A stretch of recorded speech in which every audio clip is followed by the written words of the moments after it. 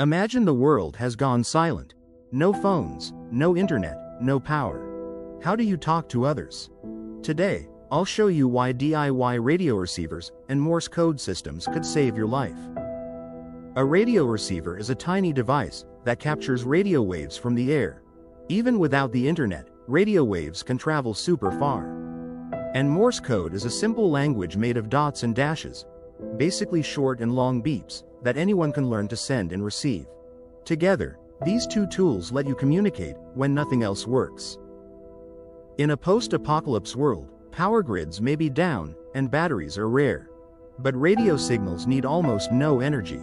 You can build a small radio that works using everyday items, and Morse code lets you send messages with just a flashlight, metal tapping, or a simple electrical switch. They're low-tech, reliable, and don't depend on any big system. To make a basic DIY crystal radio, you need a coil of copper wire, a small diode, an earphone, a piece of metal like a nail, and a long wire as an antenna. Then wrap the wire around the nail to make a coil, then connect the diode to one side, after that attach your earphone, and at last connect the long wire as the antenna. This lets you hear AM radio without any battery. For Morse code, just learn the simple dot-dash alphabet. Use a flashlight or tap on metal.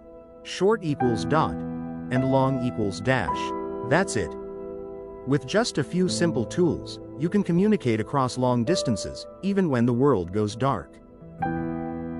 Subscribe for more.